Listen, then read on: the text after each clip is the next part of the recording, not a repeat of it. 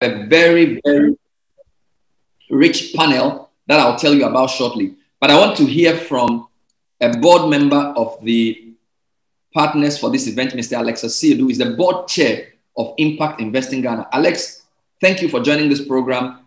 Please let's hear your welcome address. Thank you, Bernard.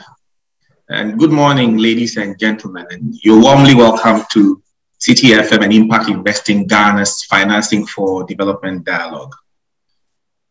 On Saturday, I took a trip to one of the larger towns in the eastern region. It had just rained and the green terrain, and there was this vibrant vibe about the place. It gave it quite an allure. But the number of young people and the poor infrastructure set me thinking, how would all these young people be absorbed into the labor force and get into productive ventures in the next couple of years? And the next question for me was, what would happen if the labor force could not absorb them? You may extend these questions across the length and breadth of the country. Setting up a development bank in a country like ours should in theory answer these questions. And there's evidence across other countries, especially the developed world, Japan, Korea, Germany, etc., that suggests that development banks can partially correct private market failures and provide outside solutions to development problems. But let me just stop here. Let me ask you, and let me ask myself, do we have that evidence in Ghana? The evidence here is decidedly mixed. It's not just factors like poor credit quality or inadequate strategic focus that have made development banks a failure or near failure in our country.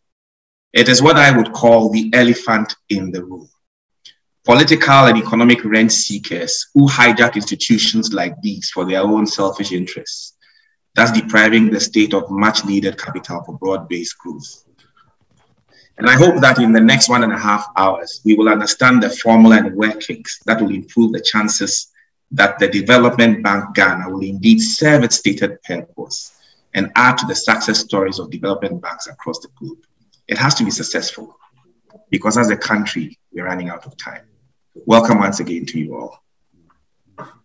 Thank you very much, Alex. And we hope to hear more about what Impact Investing Ghana will be doing going forward. It's a very important component of our development effort. And I'm sure Amma will tell us later on what IIG is about and why your work is very important for Ghana. I want to now introduce our panel members. Dr. Ritmonde Tuahene is our first speaker, and he is a banking and corporate governance consultant. Now, for those of you who don't know, he's quite a prolific writer, and I personally enjoy the clarity he brings to economic and finance issues. He regularly writes for the Business and Financial Times. I think he's done 10 articles on this, if I'm not mistaken. Doc, is it 10 or 9 in the BNFT series? Really, really good indeed.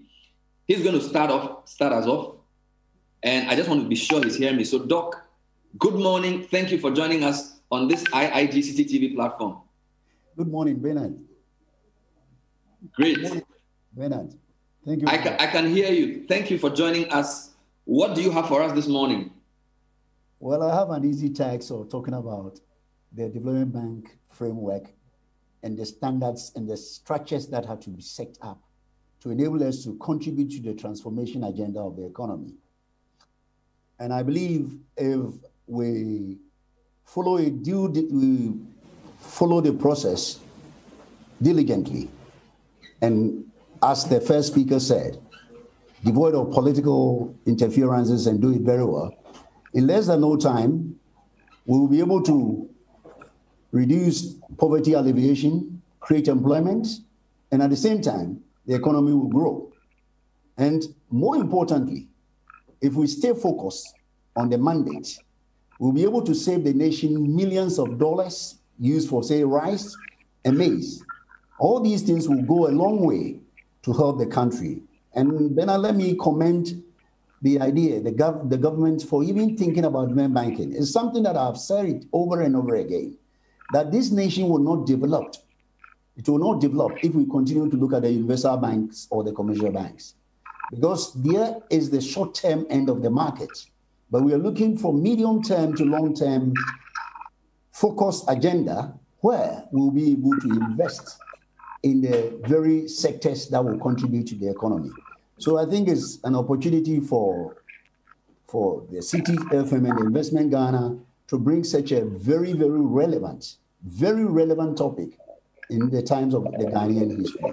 So I want to thank you, Bernard, for welcoming here. And I thank all the panel and other people who will be following us for this morning issue. Thank you very much, Bernard.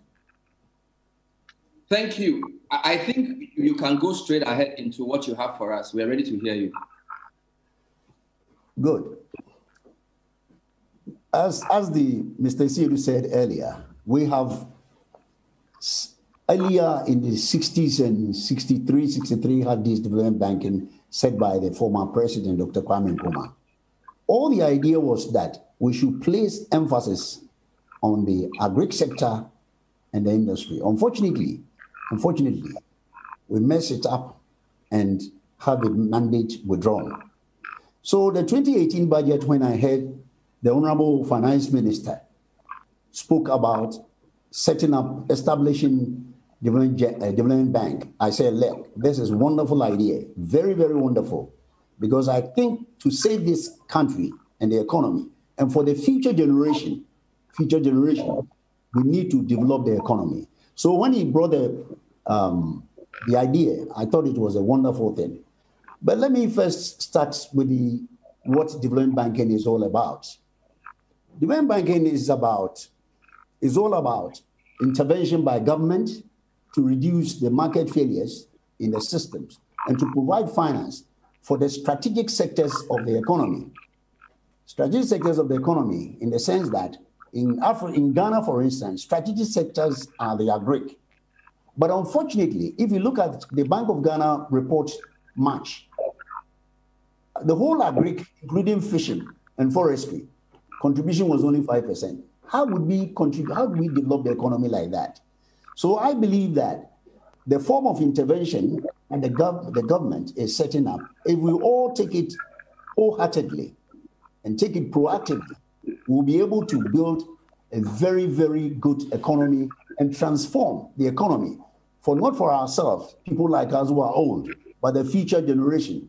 We'll possibly even prevent migration, the migration crossing the sea, because there was so much jobs and job creation and employment in this economy that people would then begin to leave from Europe to come and enjoy the economy. So development banking is about the long-term, medium-term to long-term financing. But the development banking has two fields. We have the retail development banks. The retail will lend direct to the customers. But what the Minister of Finance is trying to do is the second tier, the wholesale lending through the PSI, the Participation Financial Institution, to customers. That is what the model that they have adopted.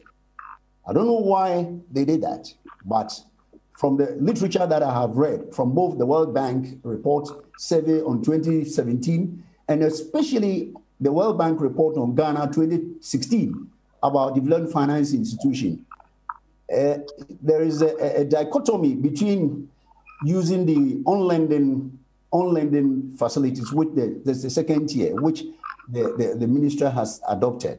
It's a very good idea, but it behoves on us that we need to have the soft structures very well.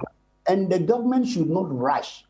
Let me repeat, we are not in competition with any country. We are not in competition with anybody. It is an institution set to help us for today, tomorrow, and the future. Let us take our time and put the soft structures. Because what happens if you read the World Bank report, 2017 survey of all national development banks in the world, there are certain soft structures that needs to be put to be able to transform the economy. And I hope and pray that during the implementation, these soft structures will be clearly defined, because if we fail to implement the soft structures very well, we'll have another failure as part of the failures of the development finance institution we have. And the World Bank report talk about corporate governance. Somebody will tell me, this Dr. Twine, he likes talking about corporate governance.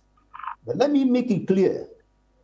Observation has come that businesses that have too much government position in it does not survive.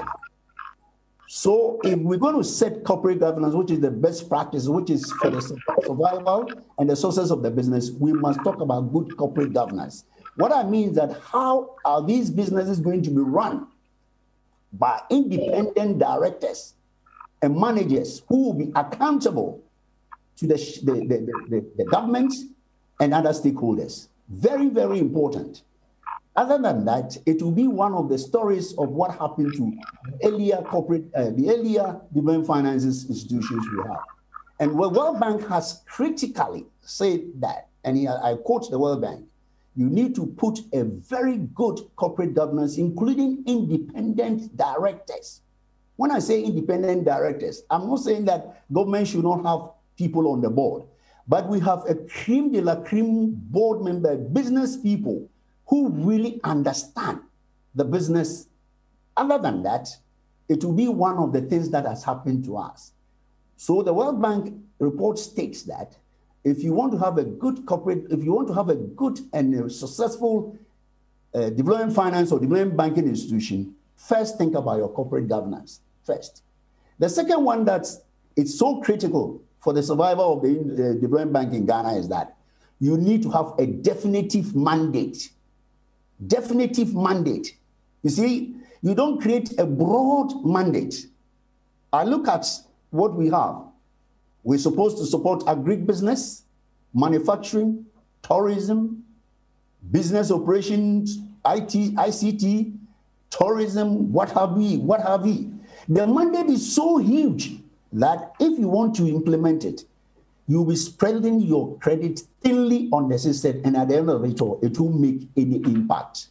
So for the first 3 years, those who are going to implement it, I would urge them, I beseech them that they should narrow the mandate to start the business operation to see that it is going on very well before they add it on. Because the World Bank has said that you need to have a definitive mandate or what we call strategic focus. If it's rice, I'm going to use rice as an example.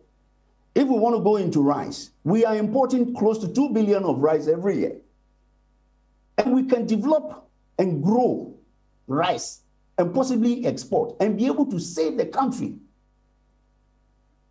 If not the first year, the second year, we'll be able to save the country nearly 1 billion or 2 billion, and that will help the foreign exchange. That is what I'm saying, that we should do our analysis very well and see the strategic areas. Other than that, we will spread thinly and will not make impact. And if we don't make impact, then it will be one of the things that happened to the earlier development banks, development finance institutions in Ghana. So let them start. If we're going to talk about, as the World Bank has said, let us have a definitive mandate, strategic core areas. Let's say we're doing it at Agric, and in Agric, even in Agric, we're talking about rice, we're talking about cashew, we're talking about maize, which I'm told recently we have to import maize from Malaysia, from Malawi. I mean, it's a country where we can produce so much. We don't want to put resources in. And when you look at the Bank of Ghana report, or the bank's report, the whole total agriculture, including the fishing and forestry, was 5%. Is that the way we want to go? If we do it right and follow the substructures critically, this country will get to position. As we talk about the mandate, I want to critique the mandate we have now. Looking at the resources we have, I've heard we have $250 million from the IDA. We have 170 from EIB, Euro. And then KFW have $46 million. If we are going to unlend these facilities, there's no need for us to rush. Let us look at the strategic areas and begin to invest, which would impact even on the repayment. Because in projects, In project finance, what you're looking at is that you're looking at the intended cash flow and the asset that will come out of it. But in our case, we are looking at the cash flow, the reduction of unemployment, poverty, so that the growth of the economy, so that this economy will see a lifetime in some years to come. Then I move to financial survivability. Most development banks have failed because there were no comprehensive financial survivability plan. What I mean is that it is not every day you go and borrow. You must put a structure down that will enable you to, although they are long-term loans, you have grace period, you have a moratorium, but you will always make sure that the project you're going in are projects that can generate enough cash flow that will be able to repay in the long term the loans that you're taking. And make sure that you're having enough to run the business for today and for the future. You're not going to borrow all the time. So financial survivability, according to the World Bank, is also a key substructure for a very successful development bank. Financial sustainability, as I said, if you wouldn't mind, Bernard, let me quote Diamond. He said, it defines as financial survivability of development finance as a capacity to attract, on the basis of his own performance, funds they require to pay creditors and at the same time sustain the shareholders' interest and support the economic agenda of the country. So if we're going to appoint board, the board should collaborate seriously with Minister of Finance to develop a financial survivability plan that would enable this business to be on till Jesus comes. Other than that, a time will come, the funds will dry up, and all the project will come to standstill, and they may not be able to generate the necessary cash flow. So it's very, very important, Bernard, that those who will be in charge must be tasked, whether the board, in conjunction with the Minister of Finance, to see the way forward.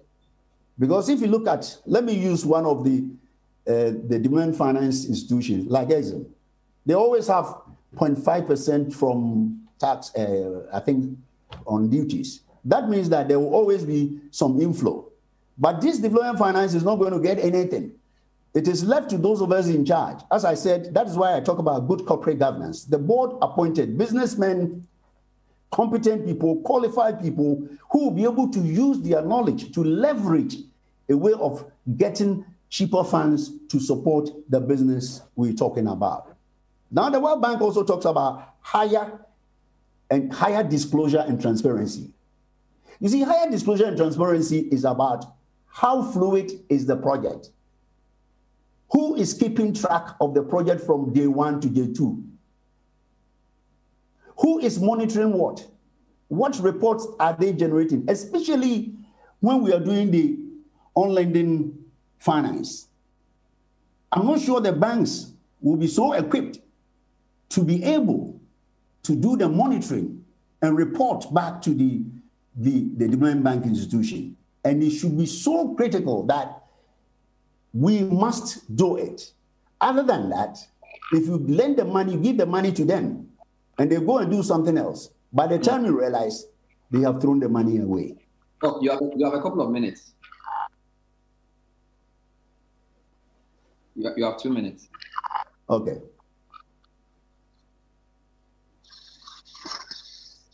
No, go ahead. Now, thank you, Bernard. One thing I want to make it critical clear, and it is empirical, and it's a must business. Because we are doing wholesale to the participating financial institutions, let the people who are in charge think about technical assistance and capacity building. When I say that, I mean, currently the industry, which I have worked for years, I don't think we have specialists to understand the areas where we want to go. Like Agri. This morning I heard somebody to Agri Finance. Look, recently I took a trip to one of the big projects in Pineapple. I spent 3 days over there. how the land is being tilled, how the outgrowers are being developed, how the suckers are being planted. I spent 3 days over there. And when I came back, I asked myself, if I was sitting in my former bank, would I even understand the process? The skills are not there. I'm sure Mrs. Nora Bannerman is there. I know her very well. I know her very well. He will tell you, I know her very well. Because in her industry, I used to visit her when I was in one of the banks. The question is that we sit in the bank, but we have no idea of project management and project financing. That is not our core business, because universal banks are not interested in the ending. So if the new development financial institution is going, don't let them think that we can lend money to these PFIs, and they will do the right thing. They must take it on self. That's why I say there's no question of rushing. Let us look at the capacity, technical assistance and capacity building, advisory services, business linkages, the end point of the business. All these things, they should be trained and it should be selected. Bernard, let me give you, I'm able to speak like this because I was part of the export development project in 1985 at Social Security Bank. I had to be trained under Mr. Ahoy. I had to go out to be trained to visit them, know the suckers, know the planting distance, know the acreage. I know everything. So when I visit your farm, I know how much you're going to earn. The sprinklers, how we bought it from Israel. As a banker, I was trained to do that. And I'm telling you that we don't have the competencies and the skills that some of us got in those days, because the focus of the banks have changed from development into a retail banking. So those of you who are going to run the business, I urge you, Paul say, I beseech thee and urge you, don't let technical assistance and capacity building get out of here. Other than that, it will be another waste of funds because we don't have the skills and the competences to look at this industry.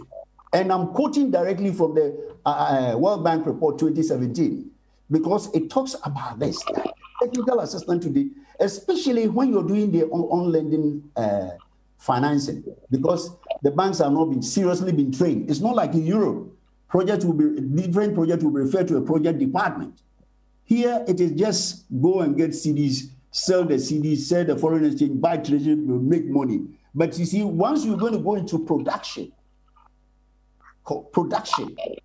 the tilling of the land, I believe we even did it. Better, let me come back. The pineapple, even the soil, we sent the soil to Kumasi Soil Research to find which one would be suitable for pineapple. Doc, I wanted to say I'm enjoying your presentation so much, but your time is out. Oh, so let me close there. Give us your last bullet point, because we need to start the discussion proper. You've given us a nice foundation. I also want to apologize to those on the main Zoom, because we did about 10 minutes before you came. I'll give you a summary of what Doc said before we continue the discussion. Those of you who are watching us on Facebook as well, we apologize because initially we were not streaming earlier. We fixed that now. So we'll give you a summary. You mix Alexa Siebu's opening comments. You list the first part of Doc's presentation. Doc, if you don't mind, I'll cut you here, and then I'm going to get into specific comments. But by way of summary, yes, Dr. Estuani has a great idea. And he also says there are two types. There's a retail and a wholesale. And from what he's heard, this is going to be a wholesale thing, so that participating institutions then come for the funds and they on lend. Fair enough. He's raised some very key concerns about how we should go. Corporate governance being number one, that we have to think about corporate governance very clearly. Number two, we need a definitive mandate. A definitive mandate. If the focus is too broad, it dilutes the purpose. So we need strategic focus. If it's rice, it's rice. If it's sugarcane, it's sugarcane. We shouldn't spread ourselves thin. And then he raised issues of financial survivability. Financial survivability. There's no point giving money to a project that's not going to bring back any return. And then he was developing his final point when I interrupted. So, Doc, Since you're on the panel, I'll pause it here. Thank you for your presentation. What I want to do now is to bring in Samson Akligo. Samson is the head of financial institutions at the Ministry of Finance, Financial Institutions Division at the Ministry of Finance. What I want him to do is to give us a few more specifics. Yes, we know there are different kinds of development banks. Give us one or two specifics, because there are concerns about financial survivability, corporate governance, political interference, spreading ourselves too thin. What are some of the key differences with our development bank from what we generically know? Samson, that will be my opening question to you. You have the floor. Thank you for joining us. And those who join later, we will share later on the presentation of Doc into the chat page, so you can have a hard copy. So forgive us for missing out. I will share a PowerPoint of what Doc Ituahini spoke about. So please forgive us. Samson, you have the floor. Yeah, thank you. Thank you very much, Bernard. And I think that I will first, thank you for this this event and inviting me. And also, I'm grateful that Impact Investing Ghana is very interested in this important conversation. I think if this conversation, especially listening to Alex, listening to Mr. Ituahini, is quite heartwarming, that the broad consensus is that, look, as a country, looking at our state of development, we need to find a way to make our country work better. I think when it comes to the impact investment ecosystem, I think that they are very important to this initiative of getting the development bank to work. When Alex talk about the young people, when Alex talk about going to the Eastern region and getting to realize the importance of job creation and jobs, I think that I have seen across the country how difficult it is for people like Alex and his people to have access to long-term money. I have been repeating a couple of figures over and over again, and I indicated that if you ask where do Ghanaians put their money, and I'm looking at it from the supply side, the figures we have tells us that 36% of our money is sitting with commercial banks, and this one about 155 million sitting with commercial banks, and the nature of how these monies are given to the commercial banks cannot help us to build businesses and grow and create jobs. Then you look at the figure from where we can get money to create jobs and support the economy. Then you are being told that only 7% of our GDP is put in those assets. And what do I mean by those assets? I will start by talking about pensions. I will start about talking about life insurance. I will talk about the mutual funds. In every economy, access to long-term funds is one of the critical ingredients of economic development and growth. And clearly, we don't have it. And then you listen to this report that really creates a leverage for us to benefit from the Africa Continental Free Trade Area. And it was very clear in the report that, look, Ghana has all the ingredients, but the most important ingredient that we don't have is access to long-term money.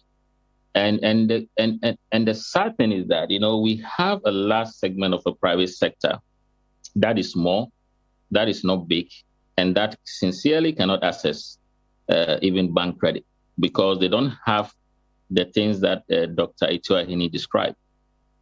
So if this conversation is supposed to be set right, I think that there's no better platform than a platform of impact investing and a platform of venture capital and a platform of private equity.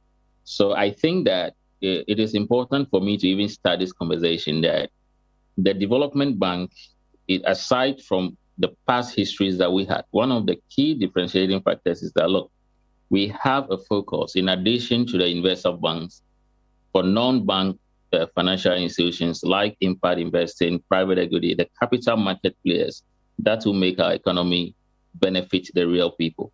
The people who would have the patience to walk SMEs and businesses through a transformation plan and make sure that we don't repeat a lot of the mistakes that we've been doing in the past. And really, the last thing I would say, especially with respect to Alex, is that you see that fundamentally, anytime bank credits grow, the NPL situation most often than not becomes a bit scary.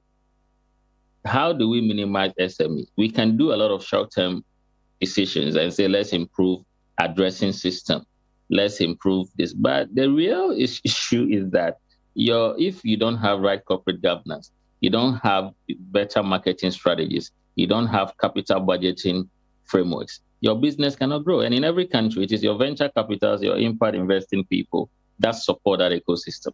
So I would challenge the impact investing ecosystem that they must be ready for the investment bank, to be very, very meaningful and to create an impact. And I would welcome an immediate conversation as to how, they can be ready.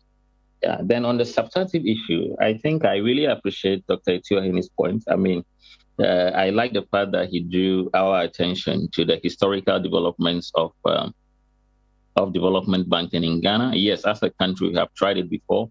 We tried it in an environment that was very important. And when I listened to him, it's clear to me that even in 1963, we set up the development bank in a way that fits the economy at that time, in a way that will make us really create impact. Unfortunately, he said that we have not been successful. And I think so. We have not been as much successful as we should be. So what makes our development bank different? The 2018 development bank that was announced by the Minister for Finance different. And I'll take my time and quickly go through some of the specifics. The first thing that Mr. Ituahini said was about, actually, Alex and Mr. Ituahini talk about influence of political and economic rent seekers. I've heard the point about financial sustainability. I've also heard the fact that we should not rush. We should not rush it. We need to take our time. And so I will really spend some few minutes trying to address those. So the first one that I would take is that we shouldn't rush our time. Yes, I think it's a very legitimate concern, and it is well taken. But, we started this development bank in 2018. We started the development bank prior to 2018, but the first official announcement on the development bank was made somewhere in 2020 budget. And when that announcement was made, we took our time, we put together a task force. That task force actually was made up of people like Mr. Ituahini, retired bankers, Ghanaians who have worked in the World Bank, Ghanaians who have worked in the investment banking industry in Europe. And some of the names are even public, retired, very experienced bankers, regional level. And then we didn't even end there. We even asked ourselves, but some countries have been able to make development bank work. How do we get this expertise? The first people we went to was the World Bank. All the report that Mr. Ituahini referred to has been the chassis of the World Bank engagement with government. I can tell you that the World Bank is more than a very important stakeholder in the preparation of this bank, in addition to our local experienced businessmen. The next thing we have also done is that, look, one of the countries that have successfully used development banks to transform has been the Germans. We reached out to the Germans. Then we also decided to broaden it, get experience from other countries like Singapore. So I think that we have really taken a lot of these concerns into consideration, and therefore we model the development bank to be a bit different. And one of the things that we did was that, one, learning from our history, this development bank would not give direct loans to any business or any individual.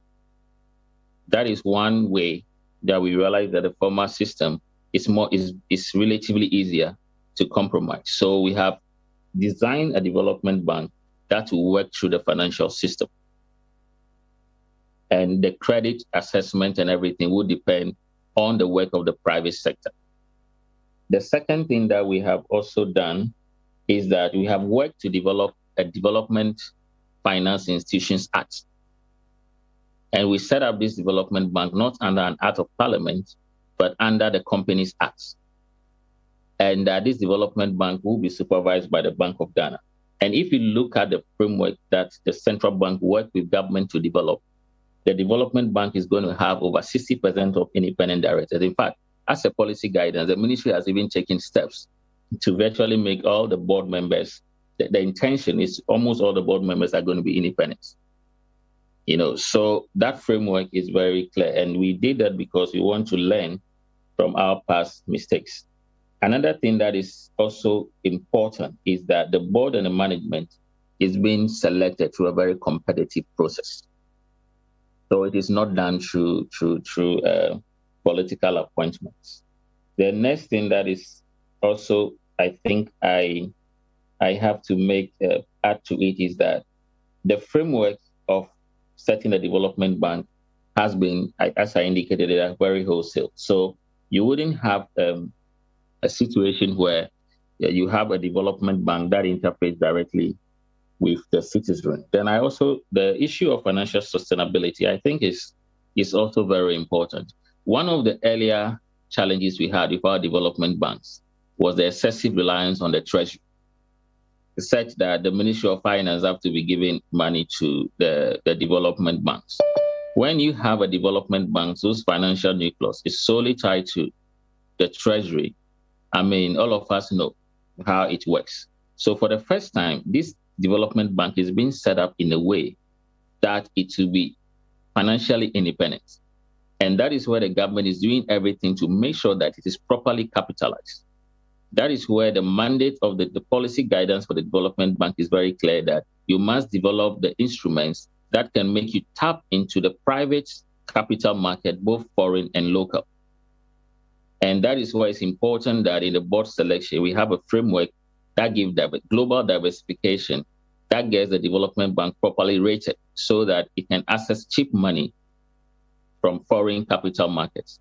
In addition to that, from the very beginning, we are making sure that the government uses its balance sheets to the World Bank, the European Investment Bank, the KFWs, to ensure that we give it a capital that will enable it to give competitive interest rates to the economy.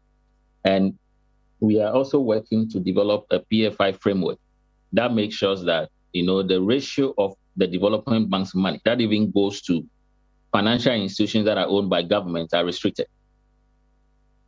So we have actually taken our time to make sure that as humanly as possible, the government takes the process so that we have a credible institution that is independent, have the adequate human resources that can do things differently from the past. And I think that this engagement process, as we continue, would enable the Ministry of Finance at this stage to provide more clarity on the vision. And then when the development bank starts, the board and the leadership will then continue the engagement so that we see how we can shape it. Maybe the last thing that I will also address is that I think the policy focus is quite clear. But, I think at the beginning, it was made clear that we're going to focus on agri and industry. Yeah, the ancillary support to those things, which we all know now, is technology, the ICT, and of course, housing. As your economy grows, you are creating more jobs. Those things must be provided. So that is how we are going to start. But I think another key thing that I think two quick things that I will mention before I'll end this comment is one. I think it is very clear to us that 75% of the money of the development banks must be given long-term. I think it's even in the arts. So this is purely a long-term institution.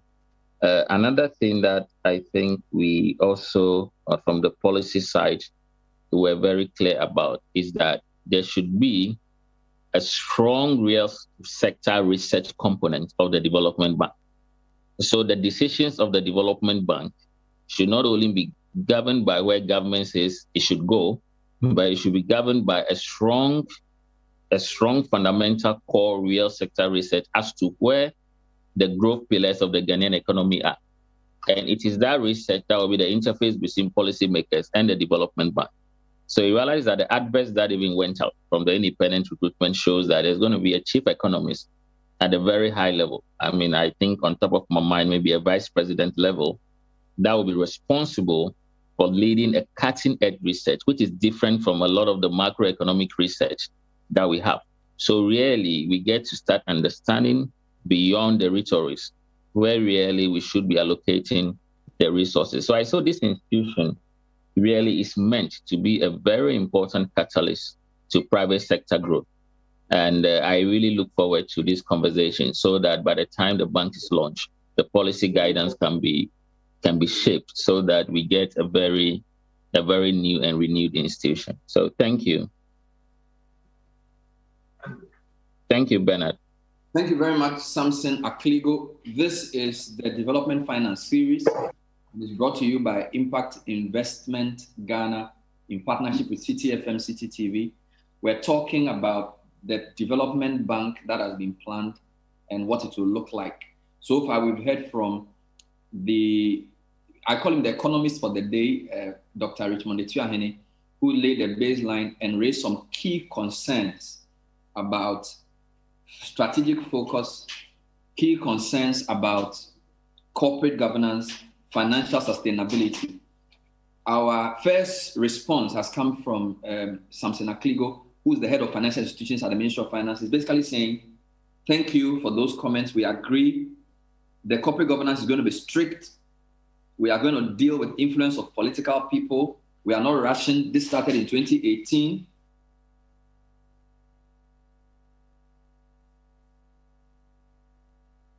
Directly to any person. So it's coming back to Dr. Richmond. This is not a retail development bank. This is a wholesale development bank. So far, so good. But let's hear from arguably one of the most accomplished entrepreneurs in Ghana. I think she's done it for at least 40 years, promoting indigenous business, successfully managing many companies. One of the first to benefit from the AGOA, Africa Growth and Opportunity Acts, where the US market was open to us, duty-free, quota-free. She's also one of Ghana's most celebrated fashion designers. Nora Bannerman Abbott is joining us. Her remit is not to do a presentation. We just want to hear her thoughts on what businesses like hers and smaller ones need, and whether this idea of a development bank is even where we should be going at all. And if it is, what should they focus on so that smaller companies can benefit in the right way? Nora, thank you so much for your patience. Thank you for your indulgence. Good morning, and please, you have the floor. Good morning, Bernard, and good morning, distinguished ladies and gentlemen listening on. I would want to start by reminding us that the AFCFTA, that's the Africa Continental Free Trade, is a game changer for all medium, small, and macro enterprises in Ghana. And depending on our preparedness, the AFCFTA will either make or break businesses in Ghana, including mine. Now, I speak, well, you've introduced me. I've been indeed in industry for over 40 years now. I'm an executive of the Association of Ghana Industries, which is the voice of the private sector in Ghana. And I was also in the recent past, named as one of the top 20 female global business leaders by the World Bank's International Finance Corporation. So I speak as somebody who understands industry and what we require. And one of the things that we need the most for most businesses in this country is to continue to expand our production capacities. The AFCFTA brings opportunities, but now we have competition knocking at our doors. And one of the biggest challenge for businesses in Ghana has been access to finance. And it isn't the unavailability of finance, but the high cost of finance. Because in fact, all the banks are currently operating as universal banks. And not only that, but they charge such high commercial lending rates of 25 to 33%. And it is no wonder that so many business owners ended up being scammed by these Ponzi schemes. Because if you're borrowing at such a rate, you definitely want to have something to fall back on, and some mistakenly thought that they could put their monies aside into this. But coming back to the question of what we require, we really need to keep up with the competition. And one of that is to continue to replace obsolete equipment, continue to invest in the most modern of equipment so that we can increase our capacity. And such investments, including, infrastructure development, expanding our production facilities, such investments require long-term funding. We cannot operate with a short-term finance that the banks are currently offering. And this is why it may seem as if local businesses do not understand business. We do not understand what we require. We do not appreciate that we need to be investing more. That is not our problem. The cost of finance is just too high. It already kicks us out of the competition, even on the domestic markets, on the domestic platform. And now that we have AFCFTA, it has become even more urgent for us to expedite action on facing our challenges and finding solutions. So AGI is very excited. We are happy that government is looking at establishment of this Development Bank of Ghana, because for several years, AGI itself has had on the drawing board the establishment of an industrial bank to service the manufacturing sector, because we appreciate what our problem has been and what has been our limitations, and why it seems as if we are not able to compete with our competitors in other economies.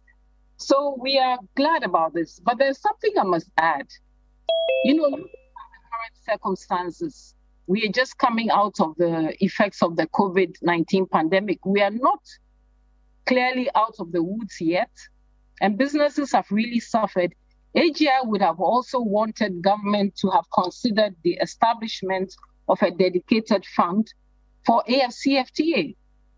That is to look at a fund that is purposely for developing local industry to be that competitive. So that's another area. Now, Dr. Etuahene interestingly mentioned other factors that we may not have been looking at. And I want to add this. There are other needs that the private sector requires to be competitive, to make good use of every money that we may borrow or that we may receive. One of them, which Dr. Etuahene mentioned, was training for the staff of local banks who are going to be managing these funds. They need to understand industry.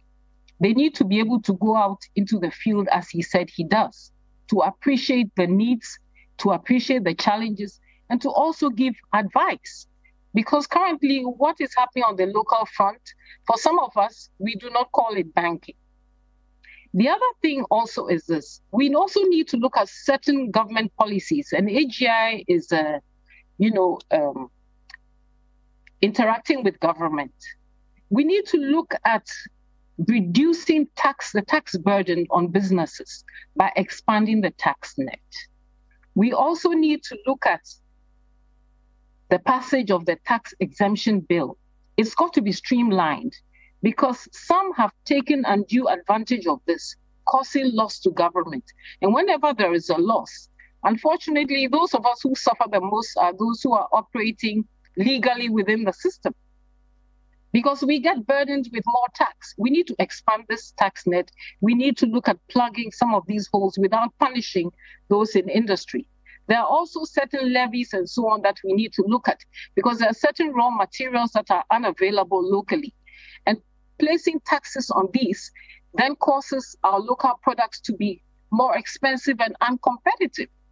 And believe you me, for those listening to us, we are at a point where we have no choice but to be that competitive. We need to work together, public and private sector, because AFCFTA comes with opportunities, but is coming with a lot of competition. And everything is possible if we work together, understanding that we are in the same boat. So we are going to have funding available to us, and we are definitely hoping that this is going to be at competitive rates. And we are hoping that we are not going to operate as if we operate in isolation from the rest of the world, but that the competition is right at our doors. Let's take, for instance, the fact that we levy water, and yet our neighboring countries place no taxes on water. It's an essential. So there are other areas that we need to look at, which is going to go side by side with this very commendable move by government, taking the bull by the horn to provide this very needed access to competitive finance. So this is what I have to say for now. Wow, thank you so much. I guess over 40 years in the industry gives you clarity. So you don't beat about the bush. You give me many, many bullet points. And as a journalist, one of the things you said was that what is happening in Ghana is not banking. It's something else. I thought that was a powerful bullet point. The fact that you need to replace obsolete equipment to make us competitive. And in fact, the report that Samson refers to, that Confidant did with Busak, also mentions the exact point you made. So we need to be more competitive. And as you said, after can be an opportunity or a threat, depending on how we respond. So thank you for making the link between the development bank, private sector, and after. I think that's very nicely done. I'm sure there are a couple of questions we'll ask you later on. But I want to bring in the final jigsaw, the final piece in the jigsaw before we open the floor. So if you listen to Samson carefully, in responding to Alex's intro, he says there is a big, big role for impact investing, for venture capital, for private equity in all of this. Now, our next speaker works within that nice milieu. So his organization is the Ghana Venture Capital Association, but he's also, so he's the president of that, but he's also the CEO of Injaro Investments. They have a very healthy appetite for different kinds of investments in Africa. Now, what we want to understand from him, among other things, is how does the VC community feel about the development bank? That's number one. And how can the development bank help venture funds like his increase their support to MSMEs? Because I know they are very interested in supporting MSMEs as well. So is this competition or is this going to complement? So viewers, ladies and gentlemen, it's my pleasure to bring our final panel member for the program, Jerry Parks. Jerry, take it up. Good morning. Thank you very much, Bernard, and a very good morning to all your cherished listeners and viewers. So just to recap, I represent the Ghana Venture Capital Association. I'm the vice president, not the president. And this is an association of entities who are in the business of providing long-term capital for SMEs. So this is exactly the missing piece. Because in all the previous interventions, the commentary was about banking. This is not banking, and the fact that the banks do not know how to deliver. But there actually already exists in Ghana an ecosystem of companies that are involved in the provision of long-term capital, and that is who the Ghana Venture Capital Association represents. So before I get into the specific answer to your question, Bernard, I'd also like to make some comments and also give just a few hints as to what we would be expecting from the development bank, which we think it is a good idea, by the way.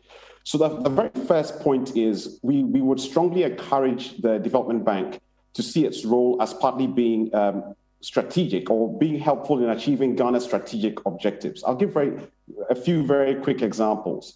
Recently, in a speech in which the president was launching the country financing roadmap for the Sustainable Development Goals, he reminded all of us that chocolate is a $100 billion industry globally, but Ghana and Ivory Coast extract only about $6 billion of the value of this industry.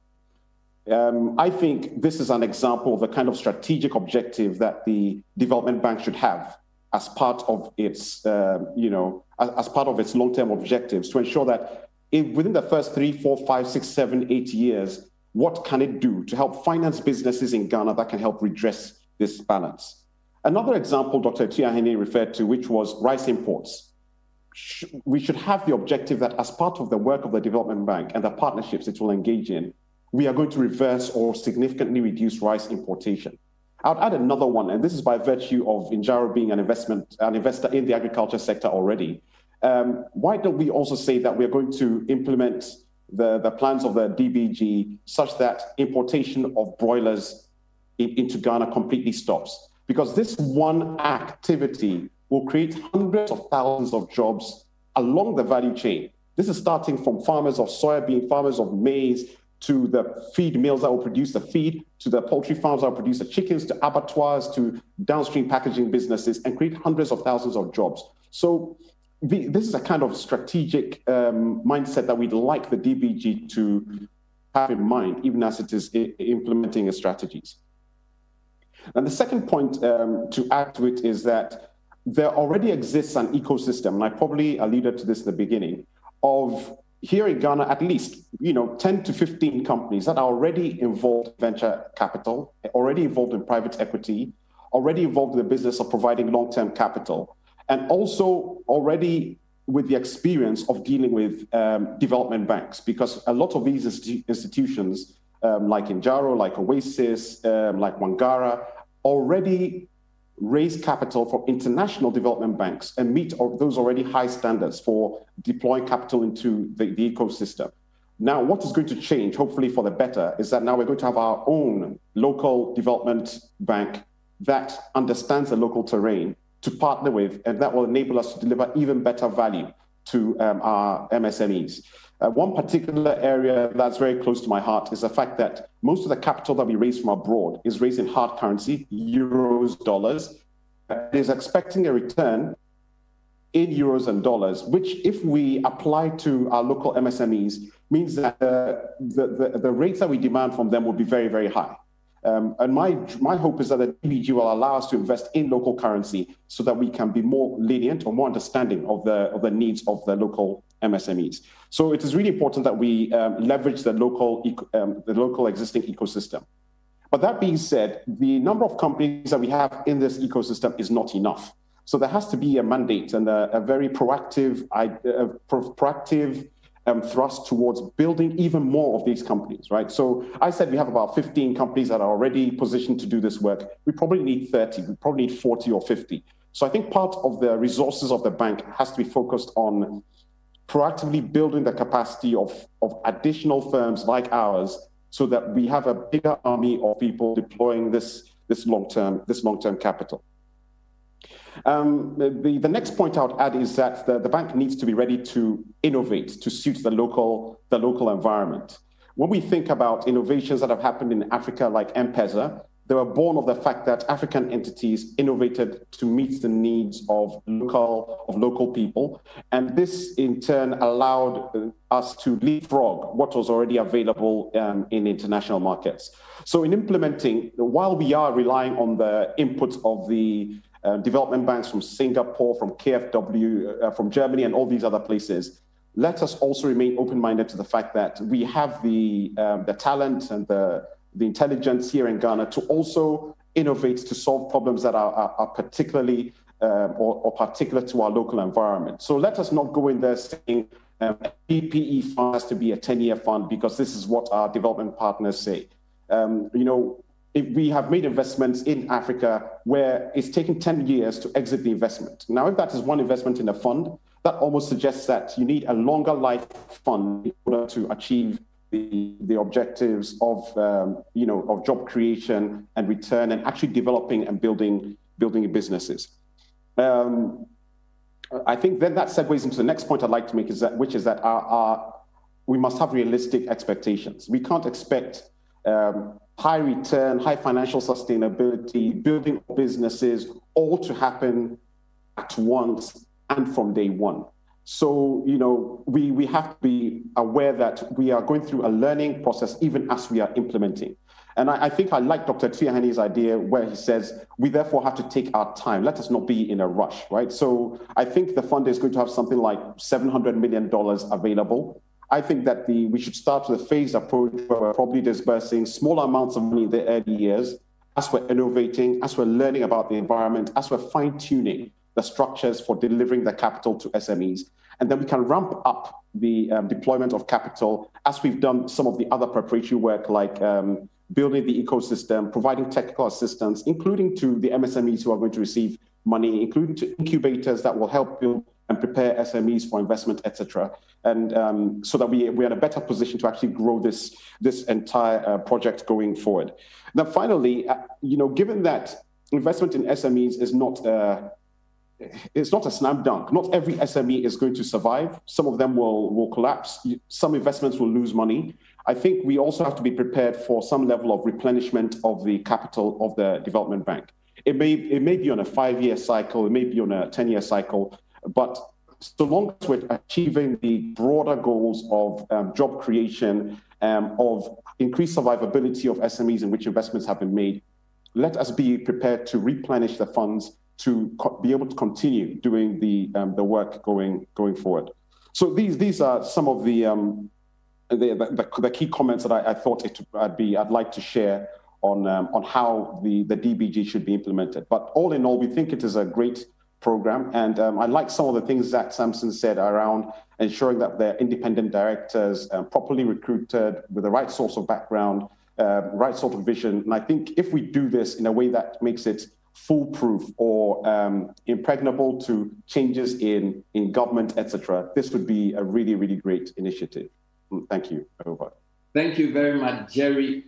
Awesome presentation, dealing with some key pieces of advice before answering my question. And what hit me, the bank must be ready to innovate. I think that's a powerful point. We also need realistic expectations.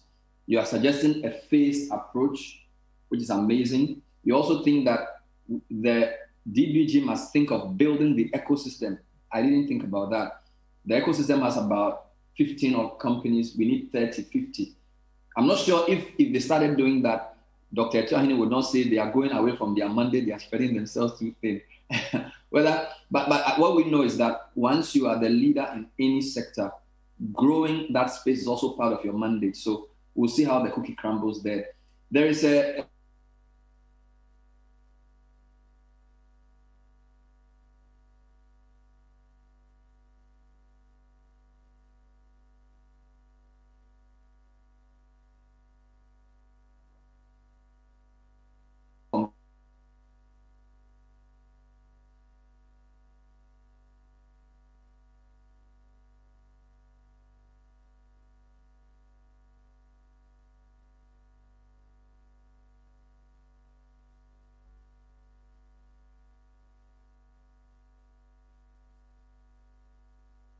needs of this meeting is being recorded. I just wanted to find out if you had any quick comebacks, because you sort of gave us a lot of food for thought at the beginning. So Doc, just a couple of minutes quick comeback on anything you've heard so far before I open the floor to the rest of the viewers. Please make sure your mic is on. Your mic is off. Thank you.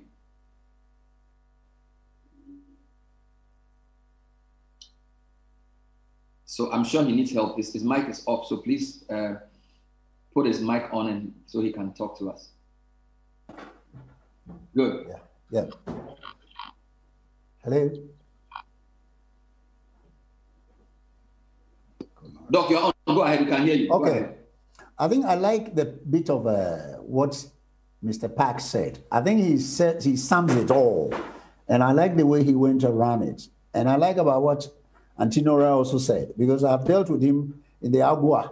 I've dealt with him. And I think they do understand the business. And I believe if we can even get people like that to be on the board, it will set the very good agenda for the business, because he's been in it for 40 years. I've known her when he was in Agua. I was also in a bank. And I believe if we can get people like that to cram up at the board, I believe we will be able to turn this country around. The Development Bank, let me say, it is the only way forward for us to turn this economy, to improve, to reduce poverty, poverty alleviation, job creation, the huge unemployment, and economic growth. So I think for all that I've heard, I think it's a laudable and a very interesting program. I have a direct question for you. One of the biggest threats to anything we do in Ghana is lack of political continuity. 4-year, 8-year change in government, everybody wants to start afresh. How do you think this government should go about this so that even if there's a change in government in 4 years or 8 years or whatever, it does not suffer the fate of some good projects which have become white elephants because we didn't build political will across before starting it? You know, Bernard, the simple thing is that we don't seem to have a national agenda. What we have political agenda. And a nation should have its own national agenda, which will be pursued by all political parties. We'll build consensus. Because this program, these development banking, I think is a laudable, but there should have been consultation even with those who are not in the party, so that you see, so that we can build something that will be a time for 10 years to come. But this country, we don't have consultation. They sign you as I speak to you. If I tell you how I have suffered because I speak a lot, they tell me with so many names. Today, as I speak today you hear the name they will call me. Immediately I step out. Bernard, you will be very surprised. I like what Samson said. He even said that they consulted people like me. I'm not saying he didn't consult me, but the point is that we don't do consultation. We don't do You've done very well. Let me commend CTFM and the investment. You've done very well because you are the only station who are bringing people together to see where we are going and where we want to end up. Other than that, it becomes a political think tank. People bring in and talk. But the way you listen to everybody is explicit in their own field, expertise, competences. So I think if the nation wants to go forward, we must have consensus building and having a national agenda. Other than that, 8 years, this one is down. 8 years, this one comes in. We cannot go anywhere. Countries like Chile, let me cite an example. Chile decided that they would do development banking. Do you know what they do? It's only for forestry. Now they control export of paper and pulp to almost all the European countries, billions of dollars. So I believe if we have a national agenda, we can build consensus about this issue. That's why I want to commend you again. You people have done well, and I greased your elbow. Continue to do that, because this is the only forum that different people with background, those of us who they have aligned with so many political parties, can speak our minds. Thank you. Thank you very much. Samson, I don't know if you're there. Your video, I can't see you. I wanted to bring you back in. I'm here, Bernard. On a couple of things. So Nora was very brief, but very powerful, where she says, if they can't compete, after will destroy them. So after is a double-edged sword. And she says they need money to replace obsolete equipment. Now, I want you to give us some assurances that the thinking of the people behind this is tailored towards that. Then secondly, Jerry made some very powerful points.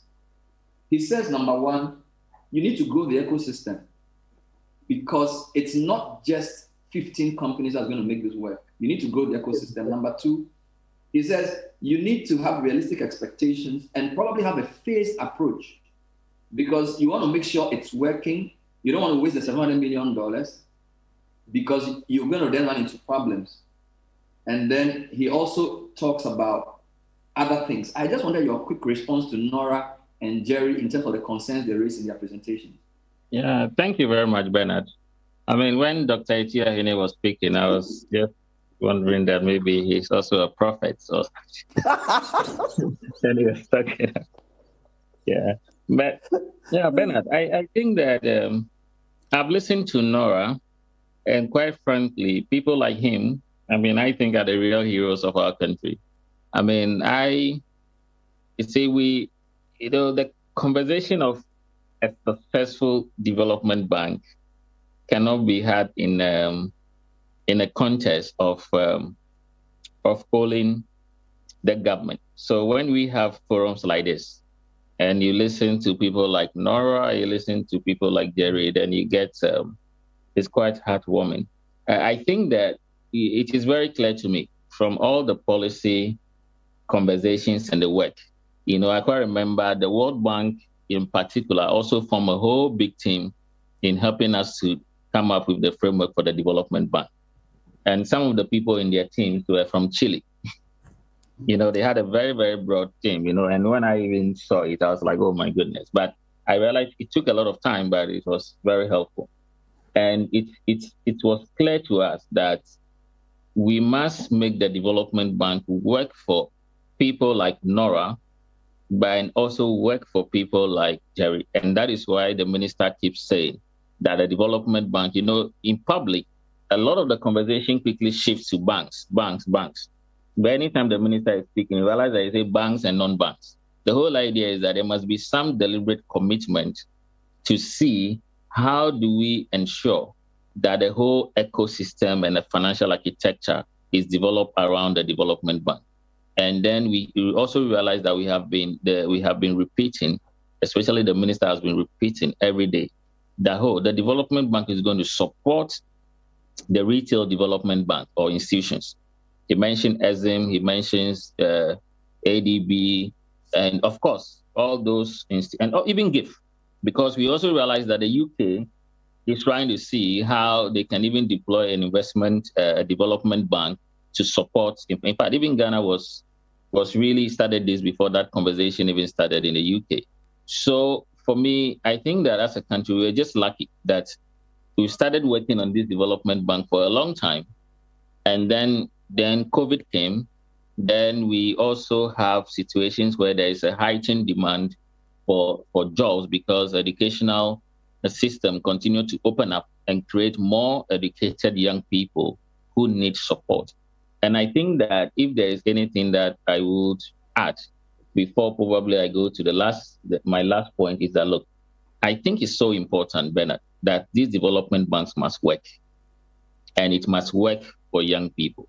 I mean, it is just so important, and it must be bipartisan. I mean, I think it is so important that this development bank must work. We've tried it before. We have achieved some success. We have learned from what we have done in the past, and we are trying to do something better. So it must work. It must work for young people, and it must be bipartisan. And being bipartisan, what the government has done, quite frankly, is that, one of the most extensive process of passing the Development Finance Act is to ensure that bipartisan process is anchored. So through the Development Finance Act, a lot of work has been done with Parliament, both sides of Parliament. And then we have built expectations and the framework for what we want to do. And I think that there must be continuous conversation as to how we are going to do this going forward. But I can assure you that it took 3 years to get this development bank to come to fruition. And one of the key things is the bipartisan nature. The second thing is that the professional engagement. There was an engagement in 2018, 2019. Those engagements were done by PwC India, I remember. And through those engagements, a lot of private sector people, including commercial banks, the likes of the capital market players were engaged. And that even set the tone for the whole work. So yes, we need these conversations to improve, especially on the side of government up to the launch, where we hand over to the professionals who will then be in the business of getting this thing to work. But we must also know that the disciplined approach to this development bank is very painful. And I look forward to see how we can really get people like Dr. Etioahini, people like Nora, and the rest to see, like maybe in very practical and straight terms. Okay, look, we have done something. We want to get there. Let's come to the government. Let's see, okay, what are the 3-4 things that we need to continue to do so that we can get there? Because at the end of the day, this institution is very important. It's very important for us, especially the future of the country. And again, this institution is going to benefit from the entire ecosystem. When I get a chance again, I will talk that the development bank is one top institution, but there are other key initiatives in the financial sector that are supposed to anchor the development bank as well. And I think that all these are very important going forward. Thank you. I want to announce that it's 11:30. We advertised 10 to 11:30, but because we started over 20 minutes late, we want to plead with participants to bear with us for us to run till the top of the hour. So please forgive us because we have technical problems at the beginning. So Dr. Etioahini and Jerry, they both keep talking about ruthless focus, strategic focus. For example, Jerry said some people are doing just chocolate or rice imports or just broiler imports. Focus on one thing. I noticed in your comments you said you were looking more about which aspect of business needs support, as in getting new equipment. You didn't so much go into sector. Is there any particular reason why you prefer to look at the aspect of business that needs support as against the sector that the bank should focus on, Nora? See, as an executive of the Association of Ghana Industry, I just wanted to put forward the needs of industry at large. But what has been stated here is so true. It is very important to be very targeted, to be focused. Now, there are certain sectors that generate a lot of employment. For instance, the garments and the textile sector. If we look at the countries like the US, like China, they entered into manufacturing through garments and textiles. That's a very critical area. You know, the entry point is easy, although it involves a lot of investment, infrastructure, equipment, and skills development. That's one area. And then agriculture. We have arable land. We have the potential. COVID has taught us the importance of organic foods. Ghana should be doing very well in that area, for instance. We're doing well with rice production, but unfortunately, certain policies need to be looked at so that we are more competitive and then we are not overrun by the imports. So I didn't mention those sectors, but it is very important for us to approach this in a very targeted way. And we have to look at agriculture, we have to look at garments and textiles, we have to look at ICT for sure, because globally we are going digital. It's so important for marketing, for protecting your own markets and so on. And then there is something I mentioned that you missed out. I spoke about public and private sector partnerships, but there's also the need for public and public sector partnerships. The Ministry of Finance does need the partnerships of other ministries, departments, and agencies. I'm going to pick an area where people don't pay much attention to and we don't think much of. That is in the area of our imports. You know, let's take my sector, for instance. Why are we still importing uniforms into this country? And I'll mention a very sensitive point, but we need to be very open and plain if we really want to get somewhere. There's this national census exercise ongoing.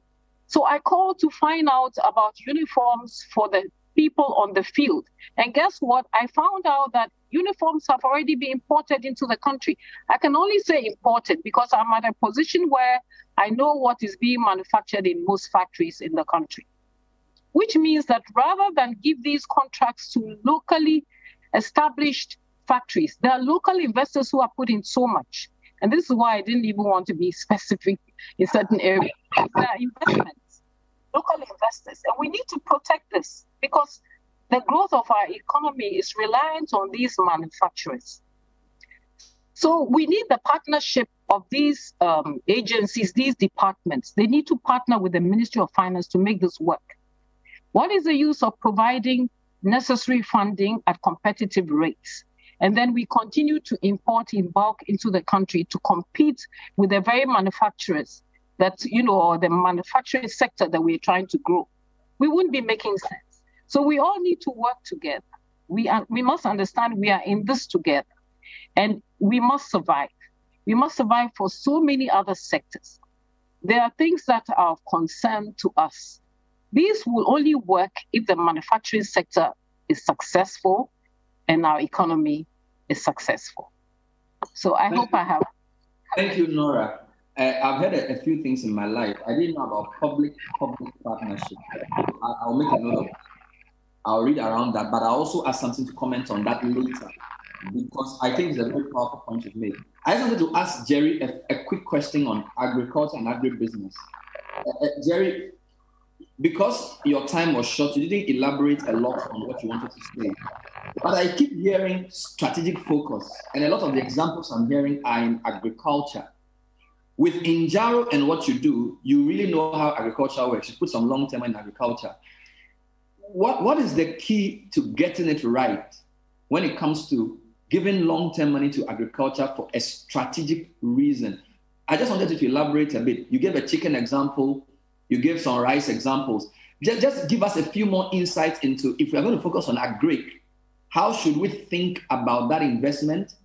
And how can we make sure that it works? Because now it's government procurement that can also help. So just give us a bit more insights there, Jerry. Thank you very much, Bernard. So, investing in agriculture fundamentally isn't very different from making any other investment. And the success of the investment, in my view, starts from the viability of the end market, right?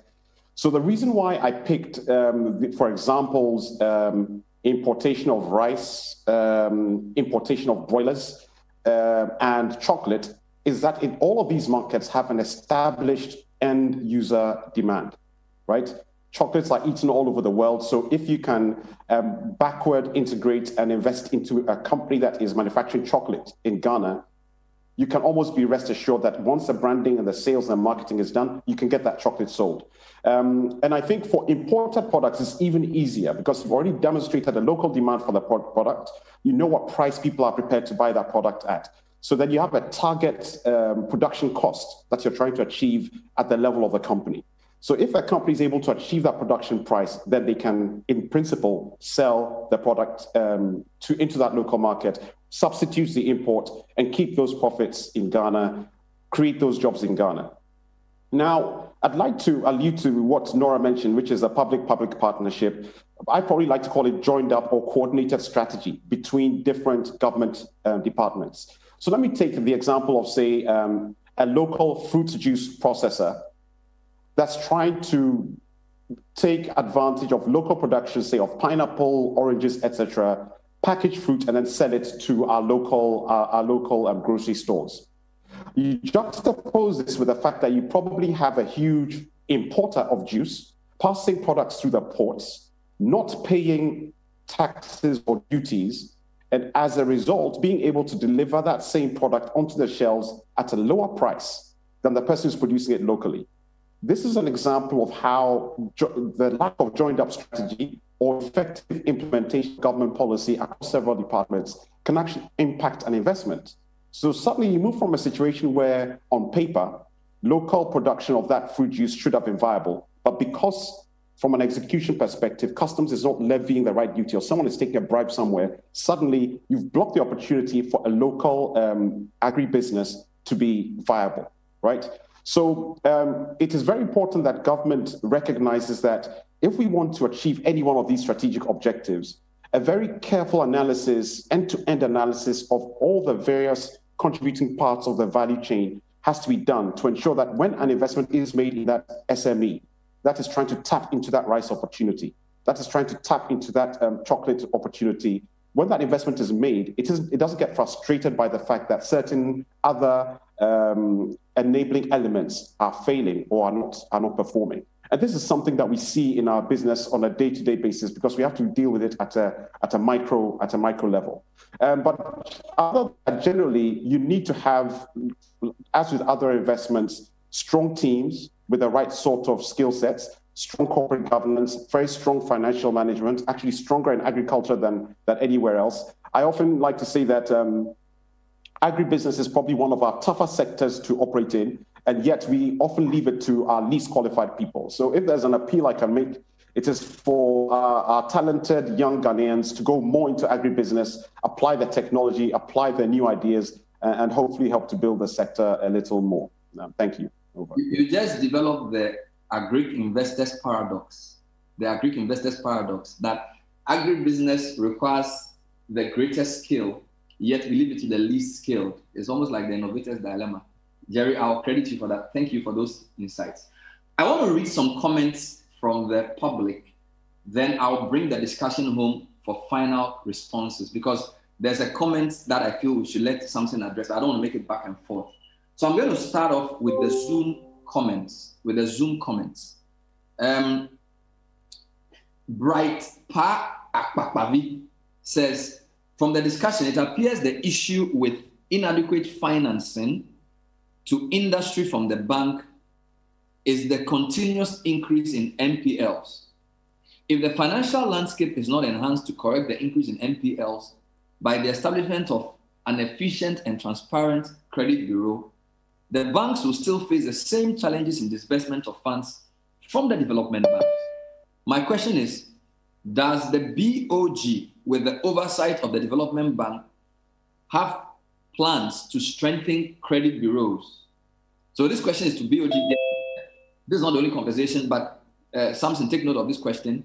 If NPLs are high for traditional banks and universal banks, what makes you think that if development bank gives the money to another institution, the NPL ratio will still not be high? Good question from Bright. Second question from Adelaide Norte.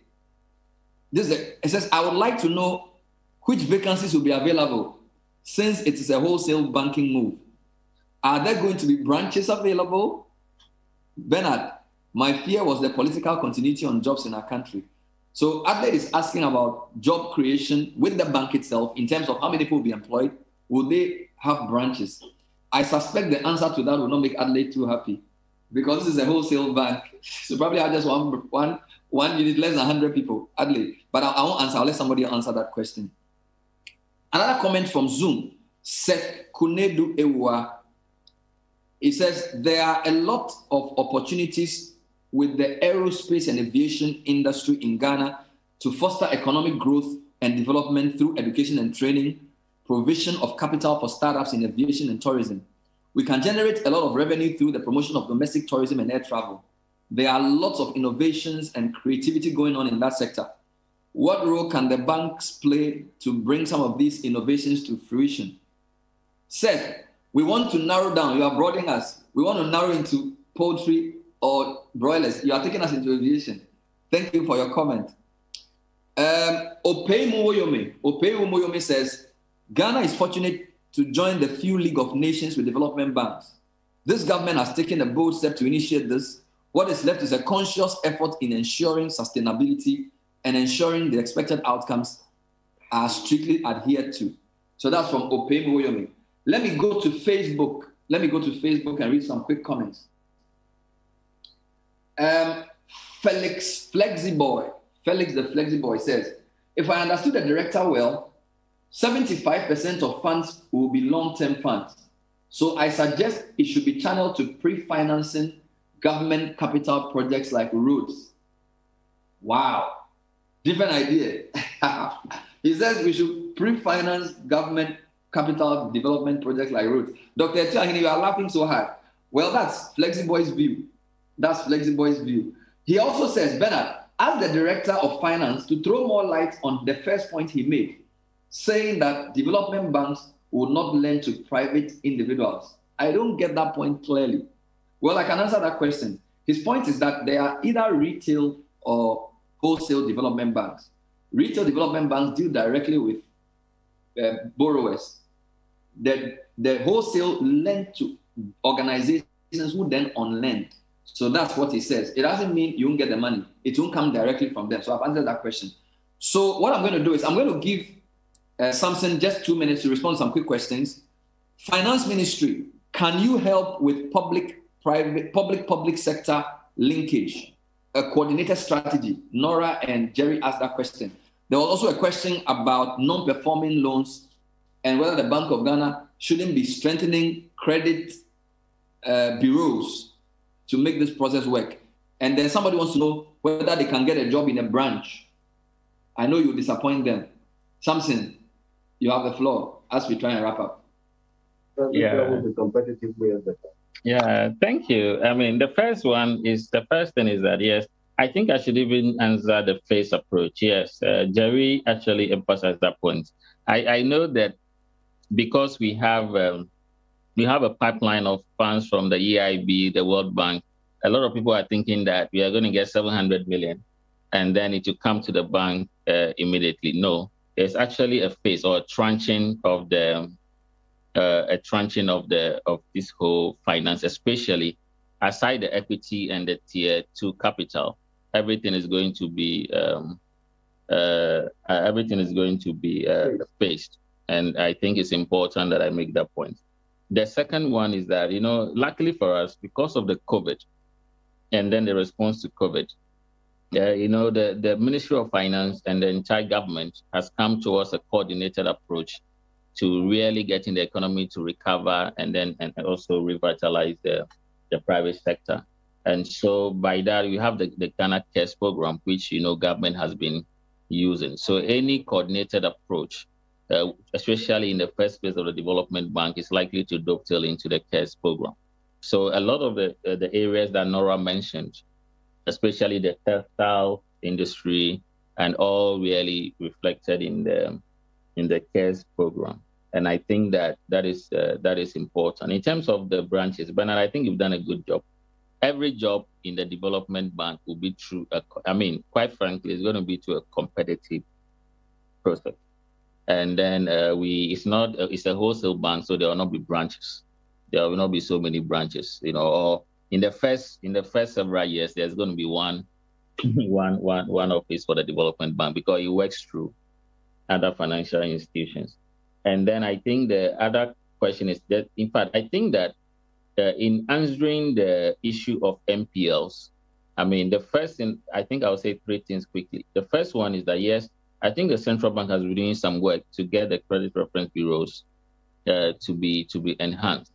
And I think that process really has been, we've done a lot of work on that, but we will still continue to make it better. But fundamentally, one of the key pragmatic steps of giving money to SMEs is that we must get, as I said at the beginning, you see, when you get your private equity firms, your venture capital, those people just don't give credit to institutions without tackling the real things that those institutions need. So if you want to reduce your MPLs, one of the basic things that we need to do as an economy is to formalize a lot of these SMEs. And that is why we are very key to make sure that the capital market institutions that do those things are ready. And I think I made that point very strongly in my earlier presentation. And I think that the last key point is that I think that the development bank is being worked on, is going to be launched. We are tackling a lot of the questions that are coming from people.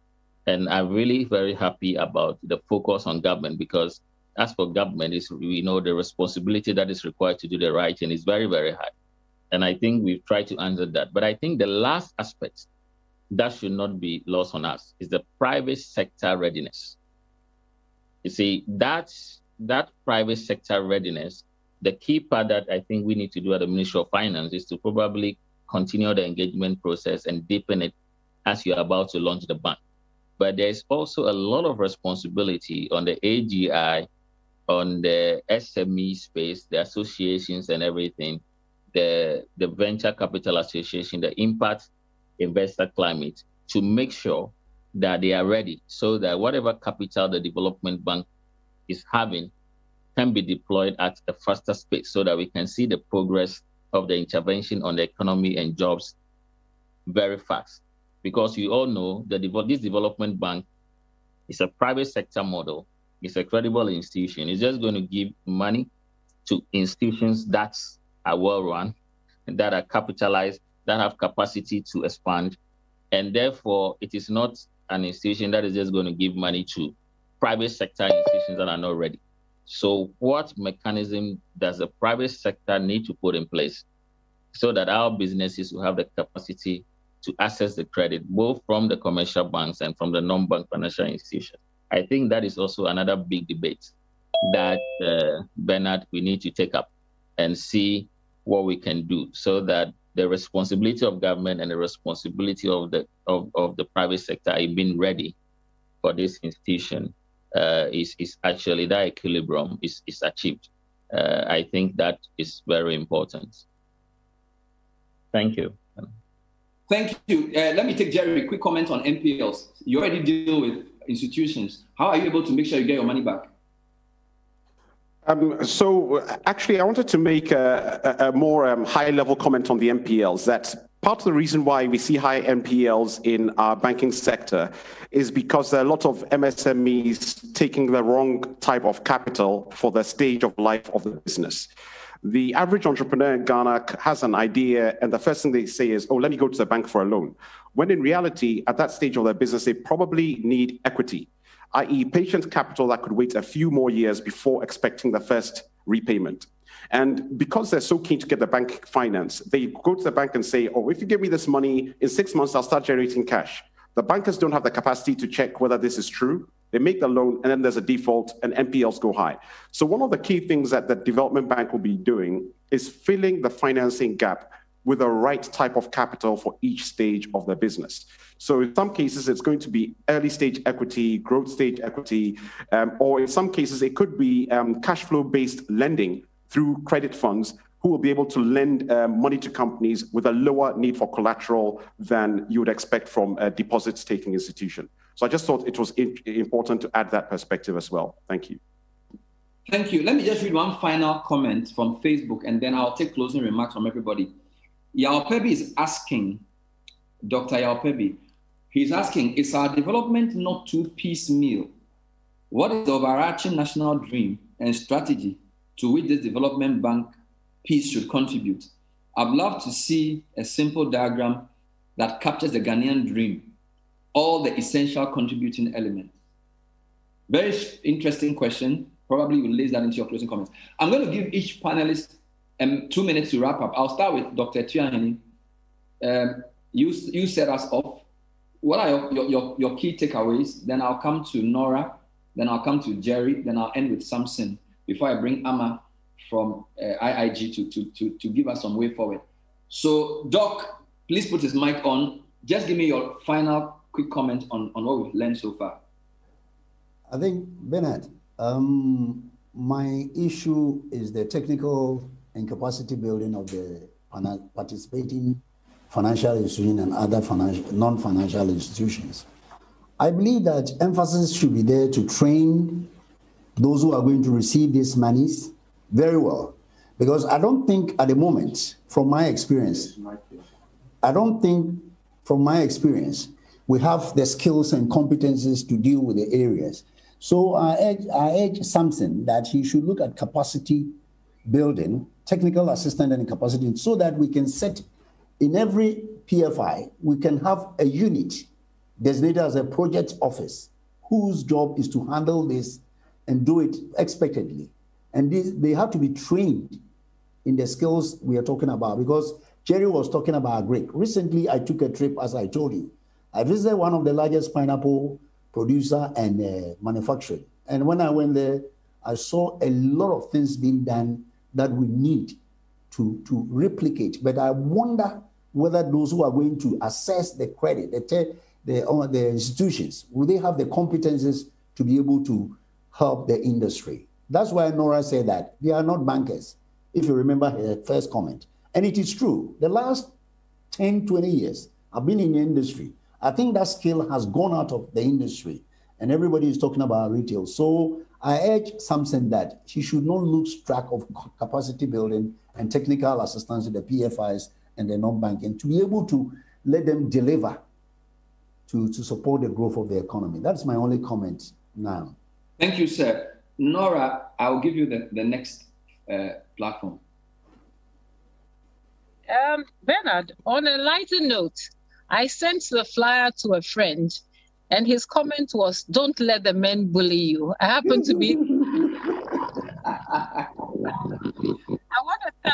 Let me thank Samson for your very kind words. I do appreciate that very much. I want to say that Dr. Tuahene and all the panelists really, and Samson, have put forward very important contributions. Mine has been very easy. Private sector, most of you already know our challenges and our difficulties and so on. I just wanted to add one more thing. Dr. Tuahene, you've mentioned the technical know-how. When I first exported under AGOA, what within 90 days was to have brought in technical expertise from Sri Lanka. We have not been paying attention to that very need for most factories. It is so expensive. You know, I'm serving on a board now, well, I was serving on a board. It's a skills training and entrepreneurial development institution. And we are looking at boosting technical skills locally, but we have some way to go. So there may be the need for, this is why I spoke about the public sector partnerships. There may be the need for, let's say, the Ministry of Trade and Industry to look at how to provide technical assistance to go with training for our local personnel, maybe for a period of 2 years, but an intensive training. Dr. Tuahini, you mentioned training because you understand it, as you rightly said. You understand what it takes. Training for manufacturers, for factory floor management, and training also for staff of the banks. These are so critical if we're going to be successful. And, I want to keep mentioning that local entrepreneurs are doing so well. They're creative, innovative ideas. There's the tenacity. And Samson, you passed a very, I'm very grateful for what you said, that, we should be celebrated. We've been through a lot and we are still standing. But there is a lot that we have to give. And we are going to grow our economy. We are the engine of growth. We keep saying it, but we have to make it real. And the support must come. Technical assistance to grow factory floor expertise is so important. It's so key. Entrepreneurs know what they need. They know what the market needs. We have built businesses around the needs of our communities and so on. Global needs, we understand it. Some of us have access, international markets. We are able to do so, but there are various things that we need to deal with on the ground, and we have to attack this. Thank you, Nora. Let me now bring in last but one, Jerry. I don't know if Jerry is there or he's dropped off. I think Jerry is dropped off. So let me bring in Samson for your closing comments. Yeah, thank you very much, Bernard. I really and quite honestly appreciate this conversation. The first thing that I will say is that we must make the private sector as the engine of growth work. And this conversation requires that, a lot of people, including especially the young people, know that when you are looking for jobs, when you are looking for opportunities, that collective idea that how do we make sure that our country works and that is the private sector that must create jobs, not government, is so fundamental. And the development bank is one way that we want this to happen. In terms of the issues that have been raised, yes, I think that we identified a lot of issues. All the efforts that have been done is to make sure that we prepare this particular institution to respond to them as much as possible. And we welcome any ideas and views going forward because it is in the collective interest of the country. In terms of capacity, yes, that is also important. We have, for the banking sector, we are experimenting that capacity building again with GESEL. And I think that the banks through the National Banking College are being supported so that they are trained on agricultural value chains and everything so that they understand the business and then they support it with financing. And I think that at the development bank level, that support will continue. We already have grant facilities from KFW, and I think even under the World Bank to get that care. And even our own Ghana Care program have funding that is available to train the government. Also, on a broader level, one of the reforms under the Ghana Economic Transformation Progress was to transform MBSSI into the Ghana Enterprise Agency. And the idea about the Ghana Enterprise Agency is very important. Actually, part of the key things to show that this public, the ministries working together is to make sure that the Enterprise Ghana, for short, just similar to what happens in Singapore, provides the needed training and skills to the private sector. And I think that we should also take our eyes there and see how we can make that institution more impactful for training, especially the SMEs across the country. And lastly, in terms of the development bank is looking at the entire ecosystem of the financial architecture. You know that we already have very important institutions like the Ghana Infrastructure Investment Fund, the Ghana EXIM the Ghana Exim Bank. We also have interventions through the GAT banks and then some local banks. Then we also have the Capital Market Master Plan.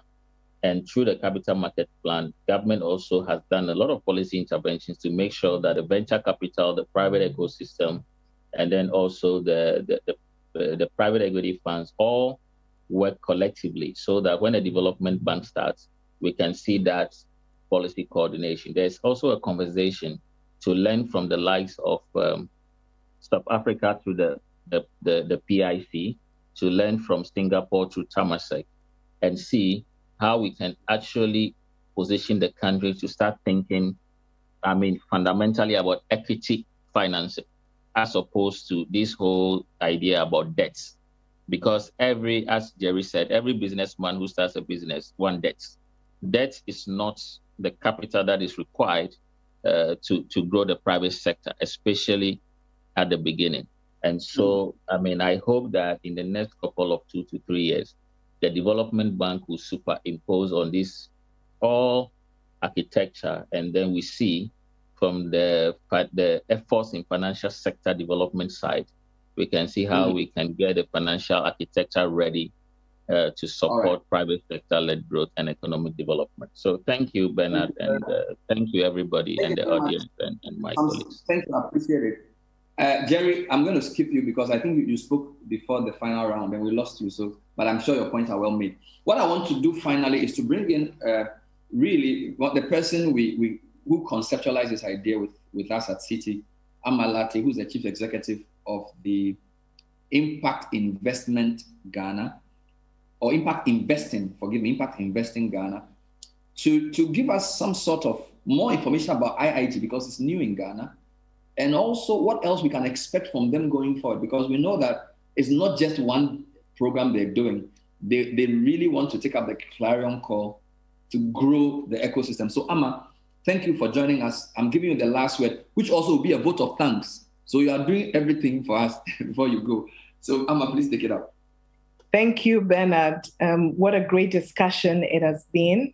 And we started off with Alex sharing his vision of what this means practically for a young person. And I will end by talking about how innovation happens. Innovation happens when you put people who are different in a room and begin to have conversations, ask the right questions, and follow up on those conversations with concrete action. So when questions are asked about procurement, concrete action follows.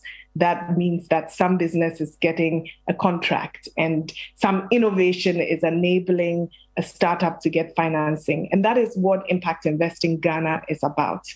We are a private sector-led initiative to drive innovation to increase impact investing in Ghana. Impact investing is simply investing with a clear social or environmental impact in mind that you measure and you drive. And we do things like this conversation, bringing people together to innovate about things that are going to be done by government or the private sector to ensure that we're building better. We're building things that are better suited for our country, and we're creating a strong enabling environment. We also do things to develop the capacity of the ecosystem to deploy and absorb capital. We're doing a project now with pension funds. We support asset owners like pension funds, even individual investors, to understand what impact investing is, to understand how within the constraints of Ghana, they can ensure that their capital is achieving impact in addition to financial return. We do training for fund managers. We support enterprise support organizations. That didn't come out so strongly in this conversation. Accelerators, incubators, and other support organizations that are a very vital part of the ecosystem if we want to grow MSMEs in Ghana.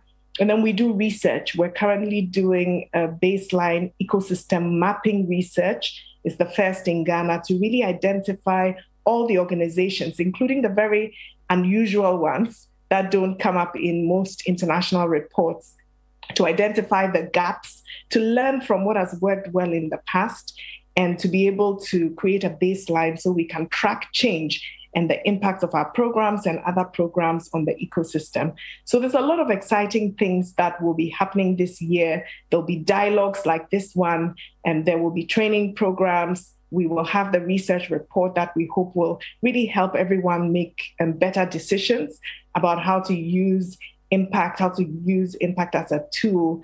And we look forward to being able to invite more of you to some of those events. We're part of a global network called the Global Steering Group for Impact Investing. And through that, also partner with other African countries who also have similar organizations to drive impact investing. So thank you so much, Bernard, and thank you, panelists, for spending this time with us and with our audience to really talk about how we can make this development bank work well for Ghana, work well for entrepreneurs, work well for impact.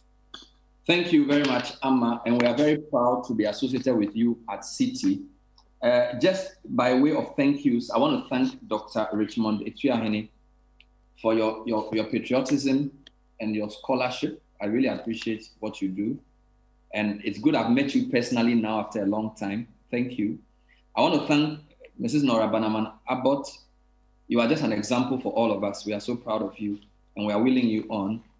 Jerry Parks, you are the kind of voice we need. And I hope you take up the offer if they put you on any of these boards, because you know your onions very well. So please don't say no if any offer comes up. In addition to what you are doing with the Ghana Venture Capital Association, we need you in the space. And Samson, thank you for your convening power. A lot of times people underestimate the convening powers of people in government. And I feel the finance ministry itself is like one of the most important cogs in the government wheel. It's not surprising that when the president announced cabinet, the first ministry he mentions is finance, because if we take you out, nothing works. And we appreciate the minister for allowing you to do this. We also appreciate Dr. Ansu and the team, because there's a very big team that's been working on this. I also want to say a big thank you to Ike and Africa Media, Business Media team for the work, and Mary as well. Mary has been laboring night and day with Ike and Abba and all of them, working behind the scenes to make this happen. We are hoping to do something else around this area, this time from a location. We want to go to a university, get the students to get involved, because they are the ones who will be thinking of opportunities. So there's a lot more coming up. But a big thank you to all of you. My name is Bernard Avlet. Thank you for being on this platform. We will edit and put some parts of this on social media for the rest of the world to watch, so the conversation continues. Have a good afternoon. We'll see you next time. Bye-bye. Thank you. Thank you. Bye. We don't see any idea. Also, the check cover.